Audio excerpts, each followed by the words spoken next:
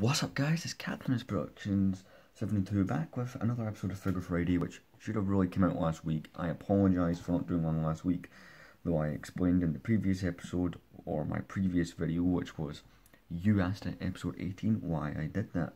So today is episode 89 and we're doing R2-D2 from all the way back in 2008. So before we begin, if you do enjoy, like, comment and subscribe, do all those fun things, and we can get into this. So, right off the bat, this minifigure was in so many sets. Normally, I like to try and throw up the amount of sets the minifigures were in, but I'm not going to do that for time's sake, because see the amount of sets this guy was in, or this minifigure was in, was crazy. First appeared in the 2008 Death Star.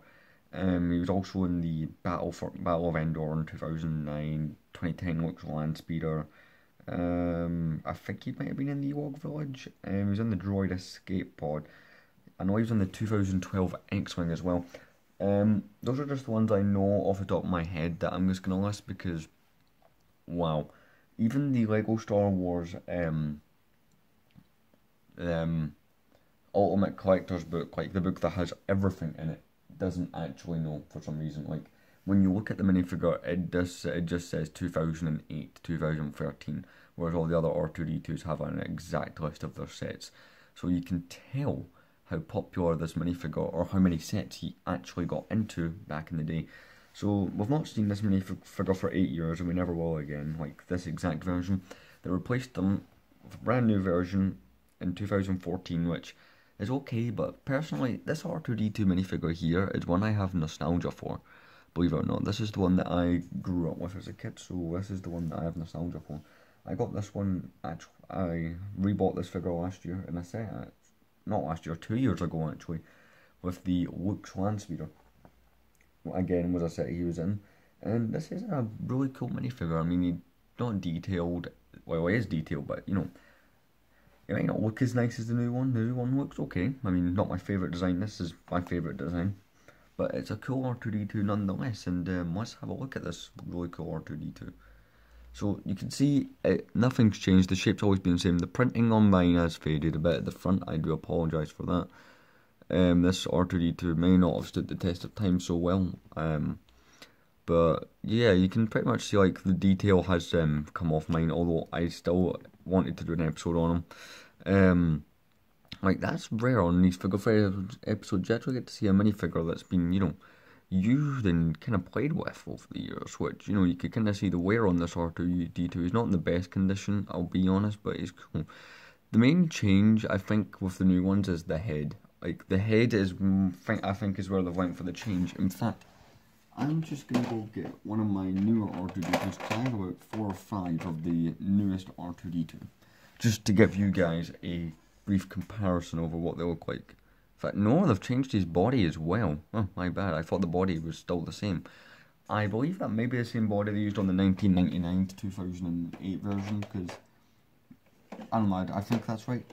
See, it's weird. In 2008, I think the Death Star came out first, but in 08, so did they set the Twilight, but they still used the 1999 R2-D2 instead of using this one.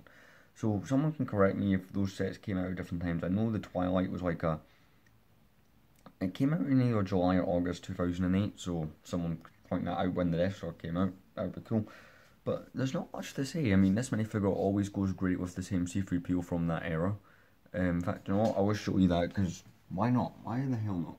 Just get one of my C-3PO from that era. Could zoom out a bit. And we can show you. See, this always looks great. Like, I loved doing this as a kid, so those two minifigures, I mean, the new ones look nice together, obviously, but this just is a retro look, and something that I really like, because, you know, to me, it's retro anyway. I'm just going to take off C-3PO here. I believe I've done an episode on this guy. In fact, I know I've done an episode on this C-3PO. Just going to put him away in the drawer there, but yeah, very basic. He's always stayed the same, there's not much to show.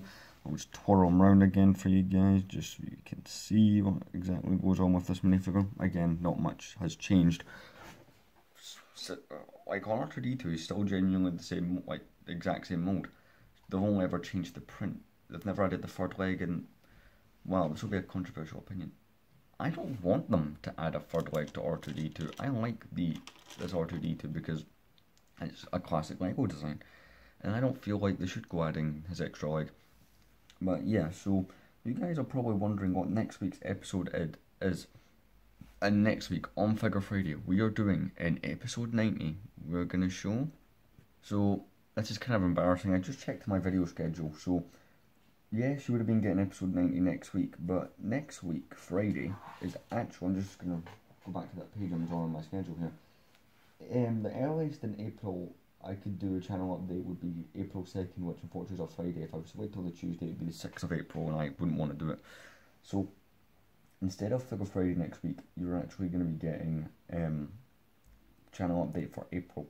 So it's going to be a while before another episode's up, but the next episode you will get will be 2012 Rebel Fleet Trooper. See you guys on Tuesday with another episode of Mini Mox.